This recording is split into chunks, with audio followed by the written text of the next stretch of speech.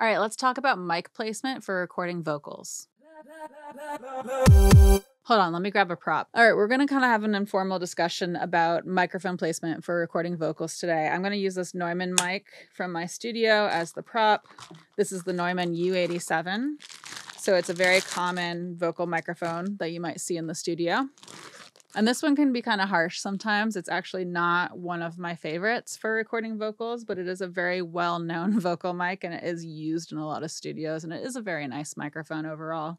I mean, there are definitely worse microphones out there. And so before we talk about vocal mic placement, I just want to acknowledge that you have to think about where you're recording. If you can record somewhere that has a little bit better controlled acoustics, then I would do so. A lot of times if people don't have much of a space, like they don't have a sound booth or they don't have any kind of treatment in their space, I would recommend actually going into your closet, for example, where you have a whole bunch of clothes. If you can like wedge yourself in there, you know, if you have a whole bunch of clothes in there, it'll absorb a lot of sound and then you won't get a bunch of nasty sounding room reverb from whatever the space is that you're recording in. Oftentimes, if we're recording vocals, we might want something that's kind of a bit more of a dead room, so less of that natural sound bouncing off the wall sound, and that's so that we can kind of control it within our DAW. So you're going to think about the space that you're in. You also want to think about the microphone you're using. A lot of times we choose the microphone based on the vocalist that we're working with. So if you're asking someone for a vocal mic recommendation for your vocals and the person has never even heard your vocals, then it's going to be really hard for them to recommend a microphone for you. But just kind of as a rule of thumb, you know, these large diaphragm condenser microphones like this one, people use these a lot for studio vocal recording, and that's because they pick up a lot of nice detail in the high end, whereas ribbon microphones tend to be very warm. They don't have as much of the high end usually, and so they don't help vocals cut through the mix as much. And then we have dynamic microphones, which have a little bit more character to them as well. They don't pick up as much of those high frequencies. So depending on what kind of sound you want, you might pick a different microphone. And if you're in a room that doesn't have good acoustic treatment, I would be very careful about picking something like a large diaphragm condenser microphone, because this is going to pick up all the detail of that room, good and bad, right? And you might get more of the bad than you want, right? So if you're recording in an acoustic space that is not acoustically treated, it's not like a world-class studio, it's not a vocal booth, it's nothing like that, then what I might actually recommend is something like a dynamic microphone, which also can sound very, very good in your mix, but it's going to be, for one, a lot of them are more affordable, and it's going to be a little more forgiving with the detail in the sound of the room specifically. So actually, let me set this down. A common one for like a dynamic vocal microphone that is actually like a lot more affordable would be like the SM58, which is what this one is. If you've seen this microphone before, you know, it's like the microphone emoji. That would be great for something like a room that is not acoustically treated. It's going to be much more forgiving than something like a large diaphragm condenser microphone. It might work a lot better for you depending on what your acoustic space is like. And it's also a lot cheaper than this microphone. So when we're picking the microphone, a lot of times we kind of pick a microphone that does the opposite of whatever the vocals are doing, right? So for example, if the vocals tend to be kind of harsh, I'm not going to pick a microphone like this that can be a little bit harsh in the way it picks up the sound, because you're just going to augment that harshness and get more of the stuff that you don't want.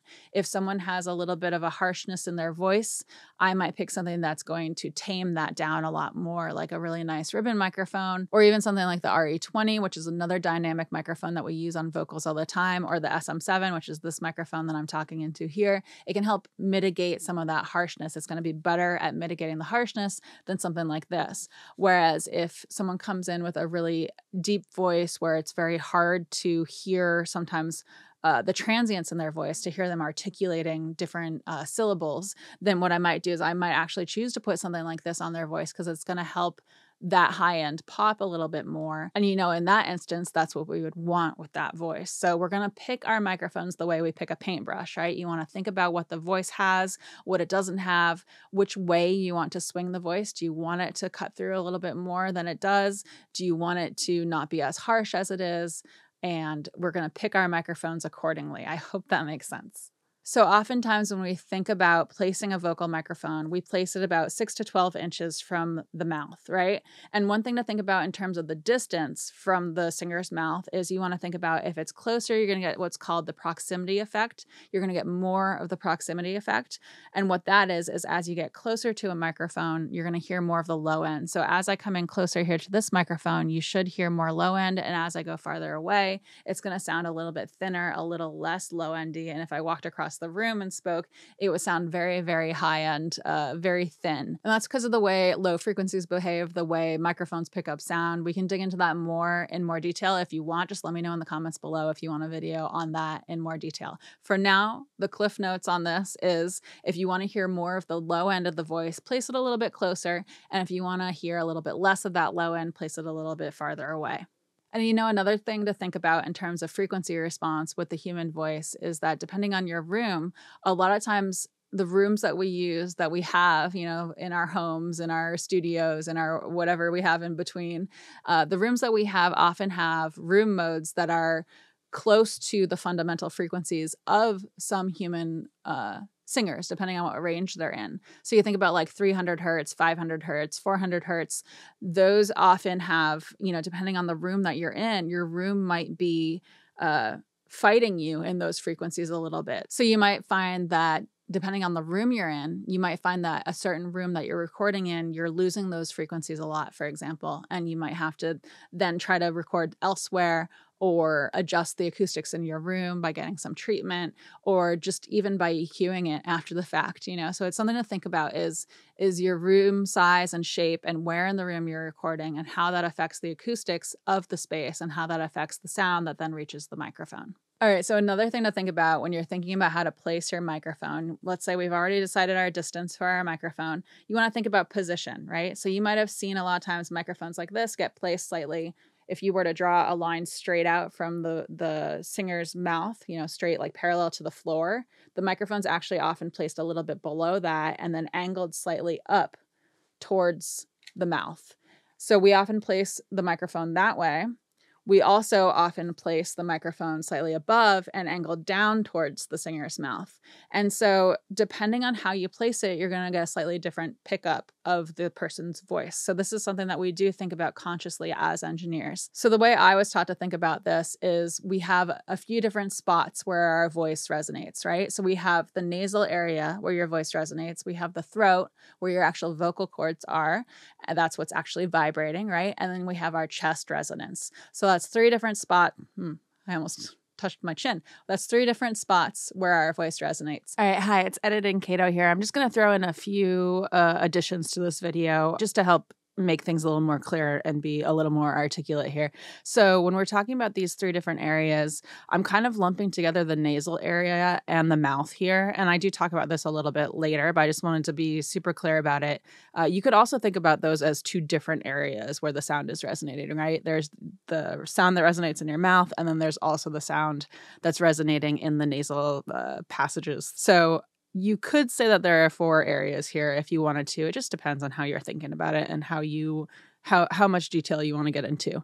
Okay, back to the video. So depending on where you place the microphone, right, you're going to get a slightly different balance of those 3 things. So for example, if you have your microphone a little more angled towards the person's throat or chest, then you might get more of that low end resonance. Whereas if you have it pointed a little bit more towards or coming from an angle that's closer to the nasal area, then you might get a little bit more of that grit and that nasaliness. And so you're going to want to place your microphone based on the type of sound you want. And similarly to how we decide our microphone, we often pick the opposite of whatever the vocalist has, right? If you have a vocalist that has a very nasally voice, then you might not want to place it up here, angled down. You might want to do the opposite, right? So oftentimes we're balancing things with our microphone choice, but also our microphone placement choice.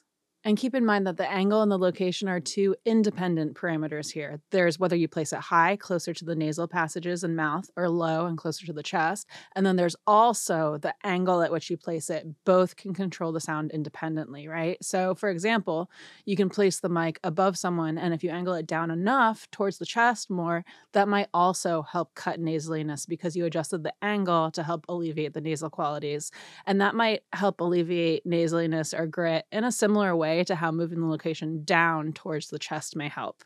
It's the combo of the two parameters that really affects the sound. So experiment with it yourself to get an idea of how things tend to sound. And one thing I like to do is I like to set up the microphone. You kind of guess based on your understanding of the singer and their voice and what they sound like. You place the microphone and then you have them sing a little bit. And you can have them sing a little bit of the song that you're working on. That's a great way to do it. You can also have them sing like an ah, like a right? And the ah is great because it helps you hear, for example, if they're too nasally, that's a really great vowel, a really great phoneme for getting whether or not it's a little too much in one direction or the other. So I would recommend maybe doing both of those things. And then if you want to, depending on what you're hearing in the DAW, you can adjust the microphone placement accordingly. So if you have the microphone placed, for example, slightly below and angled up like we were talking about, and you're not getting enough grit or punch through in the sound, if you're not getting enough of that edge to it, right, enough of that cut, then you might want to shift it to being slightly above and angled down. Whereas maybe you have the microphone placed slightly above and angled down, and you're like, let's try that. That looks like fun. I've seen a lot of people do that in studios. It seems like a good way to place the microphone professionally, right? You might try that, and maybe it sounds a little too harsh or a little too nasally, or it has a little too much of that grit or that edge to it. Then you might want to try swapping it and placing it slightly below and angling up. Okay, and I think this might be the last editing Cato interruption here. I just wanted to add some context to these two examples that I just gave. So I'm using these examples because I was taught to, and I still do, use a starting point for vocal mic placement that's around 6 to 12 inches away from the singer, and this is key, has a small angle, either slightly up or down. So these examples make the most sense when you consider the context of a very small or slight starting angle, and also when they're not that far off from being at the height of the mouth. Okay, back to the video. So how we place the microphone is not, flip a coin and decide what looks the best or like what we feel like doing that day. It's often based on how the singer sounds and how the microphone interacts with the singer's voice in that position. Another good thing is to think about like how when we place the microphone, the singer actually responds to that placement, right? If you place it above, they're more likely to be kind of like reaching up with their body, right? They're more likely to have that body position, whereas if they're down, they're more likely to have maybe their shoulders down and a little more relaxed. So if you want a little bit more of a relaxed performance, this might help get you like a little bit closer to that relaxed performance. So that's something to think about too, is how the singer actually responds to that mic placement. And it's good to keep in mind that, the difference between this placement and that placement isn't going to be a super huge, super drastic difference to you, especially at first if you're still learning how to hear those things. As audio engineers, we spend years developing our ears and reinforcing those pathways in our brain for like what we hear versus how we process what we hear.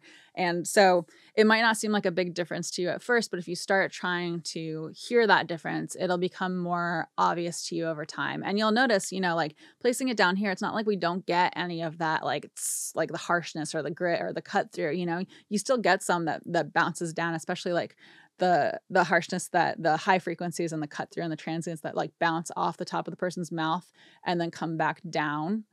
That does happen, right? Because you have your vocal cords vibrating in your neck and it's making sound, and that comes up and it bounces off the roof of your mouth. It bounces around in your nasal cavity. You have some sound that bounces around in your chest. It's all happening at once. And so things will be going in different directions. So it's not like, I'm not saying if you place it down below here that you're not going to get any of that harshness and it's going to be like some miracle cure for harshness, right? We add layers of different things to help swing the sound in one direction or another. It's like adding layers of paint, right? You pick your microphone, you pick the distance, you pick the placement, you pick the position, you add your EQs, your compressors, everything sculpts the sound a little bit. And so the more conscious you are about how it sculpts the sound, the closer you're going to get it to where you want it to be. So that's just something to think about. So yeah, I think that might be just about everything that I wanted to cover for this video on mic placement for recording vocals. At first you might just want to think about whether or not you have enough acoustic treatment in the room you're in and whether to move to a different space.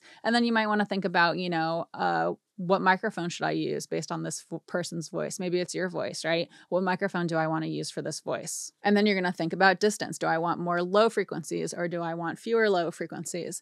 Do I want to have more of that grit and cut through, or do I want to have a little bit more of that low resonance to it? Place it accordingly. And then how you angle it. Angling it can have a big impact, right? So if you angle it down a little bit more towards like the chest and the throat, you get more of that power, more of that low end. If you want a little bit more of that cut, a little bit more of that that bite and that cut through, you can angle it up more towards like the nasal passage and the mouth, right? If you want a little bit more of those upper frequencies and a little bit more of that edge to the sound. So how you angle it, whether it's down here or up here or, you know, elsewhere, can have a really big impact. So all that's to say that how you place a microphone can be a very, very, very detailed thing, or you can just put a mic up and see how it goes, right? So explore that, have fun with that, play with that. It should be fun and it should be rewarding. And the more you do it, the more confidence you'll get about it and the more conscious you can be about your decisions and how they're affecting the sound. So I think that's about it for what I wanted to cover in this video. I am going to grab a pop filter really quick to show you a pop filter. I'm sure most of you have seen a pop filter before and are aware of pop filters, but just in case, I'm going to grab one. Hold on one second. Okay, so I actually grabbed two because I have two different types here. But basically, if you haven't seen a pop filter before, this is what a pop filter looks like. And it has like a bendy neck, so to speak. And then this part is placed in front of your microphone. This part clips to the mic stand. And basically the purpose of the pop filter is to filter out the pops, right? The p, t, like the harsh aspirated phonemes or plosives, if you've heard the term plosives before. And so this is a metal one. So it has a bunch of tiny little holes in it. And basically what it's doing is it's catching those wind bursts when I make those sounds like a p sound. And its whole purpose in life is to disperse that so it doesn't hit the microphone as hard. So we often have this type.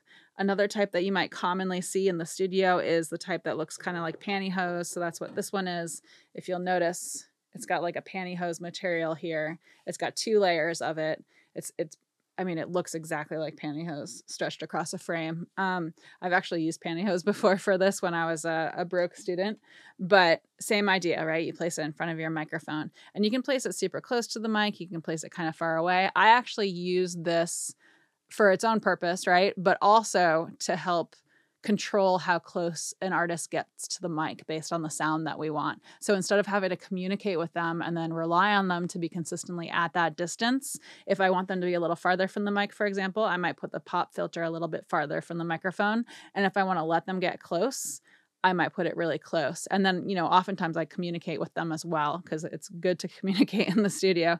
But this kind of helps them not have to think about it as consciously, right? It's like just go up towards the pop filter and you'll be good. Those are pop filters. I recommend using those with vocals all the time. It doesn't hurt. And yeah, that's all I have for you today. Hopefully this made some sense and wasn't too disjointed. Let me know in the comments below what you think. As always, please like, comment, hit the notification bell, subscribe to this channel. Anything helps with channels like mine where it's a little more educational and nerdy and a little less sales oriented. So please hit that subscribe button. Tell any friends that are into audio engineering and music production about my channel. My name's Cato Zane. And please feel free to check out my Patreon. So it's patreon.com/Cato Noise. My patrons get access to additional content. We have a Discord server we're hanging out on. We're doing a book club on the Discord server. It's been a lot of fun. And other than that, I come out with new videos every Wednesday. And thank you so much for hanging out. Okay. My GoPro died halfway through that, so I hope I got everything in that I wanted to get in. I have a really old GoPro. It's a GoPro Hero 7. And it tends to die if I record for too long. And this is the 4th video that I recorded today. I've been doing a bunch for the month because I'm going to be super booked for the rest of the month. And I don't think I'll have time to film. So I kind of just filmed them all at once. And when I do that, it has to go for like more than an hour sometimes. And it doesn't tend to make it. So I had to stop halfway through filming that. But that's just, you know, part of having an old camera, I guess. I might get a new one at some point. So if anyone has any recommendations, anyone like a camera nerd, I would appreciate recommendations. But I don't know.